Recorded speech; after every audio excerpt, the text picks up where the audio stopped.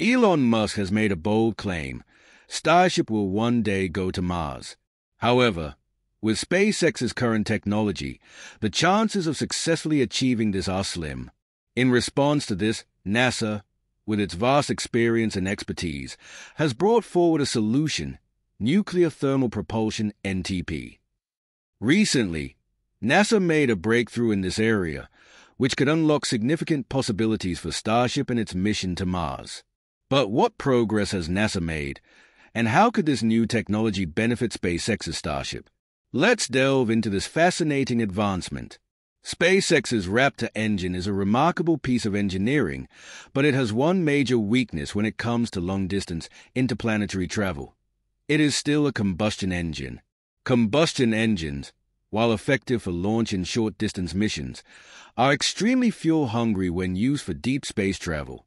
This is where the concept of orbital refueling comes into play, allowing spacecraft to take on additional fuel in space, as opposed to relying solely on the fuel they launch with. However, there's another solution: nuclear propulsion.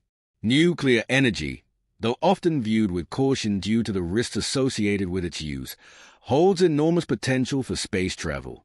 Unlike conventional combustion engines, nuclear propulsion systems can generate immense amounts of energy while using very little fuel. In partnership with NASA, General Atomics has recently moved much closer to developing a nuclear engine for space travel. General Atomics, GA, is a prominent company in the defense and diversified technologies sector, founded in 1955.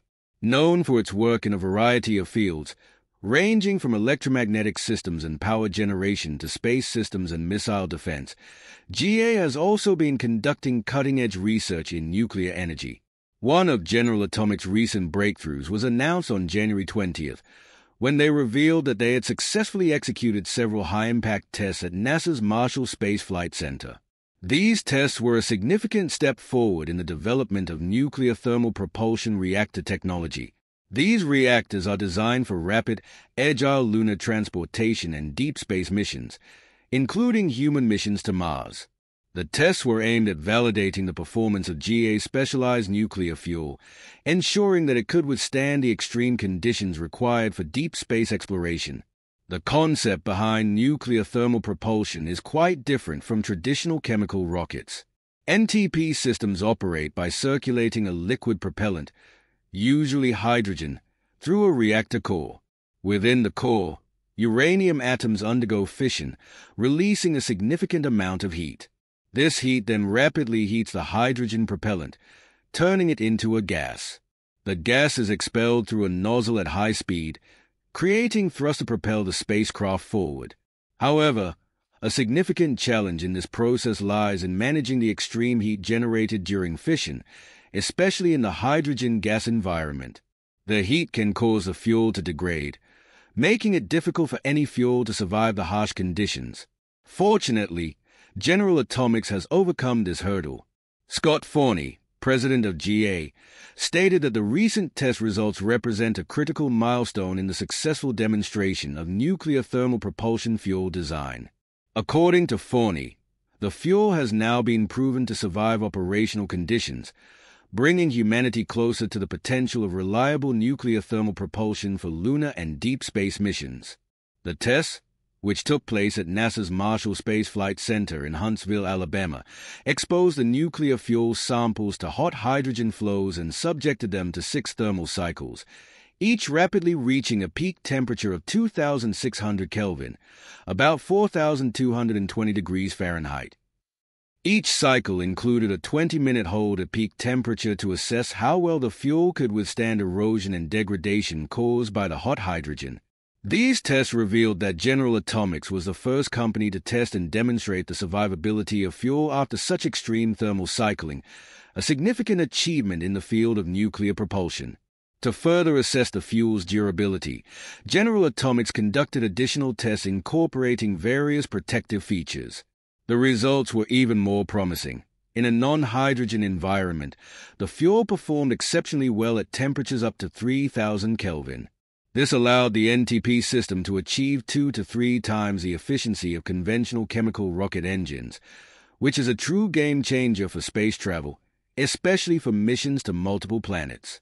Although nuclear thermal propulsion systems are not new and have been studied since the 1960s, their potential benefits are undeniable. Compared to chemical rocket systems, NTP offers far greater energy density and efficiency.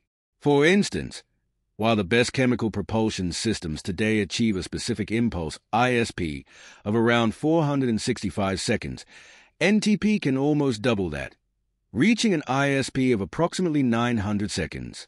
For context, SpaceX's current Raptor 3 engine has an ISP of only 350 seconds. The increased efficiency of NTP provides a major advantage in space travel. It significantly reduces the initial mass required to launch a spacecraft into low Earth orbit. In addition, the higher thrust-to-weight ratio of NTP systems allows spacecraft to carry much larger payloads. Faster propulsion, too, is a benefit.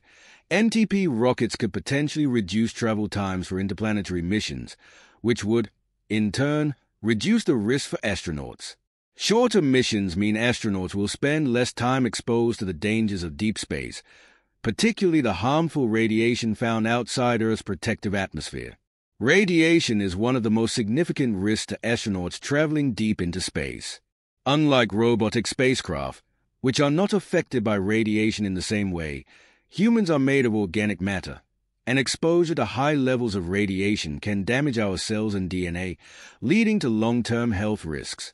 The longer astronauts spend in space, the more radiation they are exposed to, including dangerous waves like gamma rays, X-rays, and certain types of ultraviolet radiation. A faster journey to Mars would therefore reduce these risks and bring us closer to making deep space exploration, including human missions to Mars, a reality. So, why isn't nuclear propulsion technology being used on Starship right now?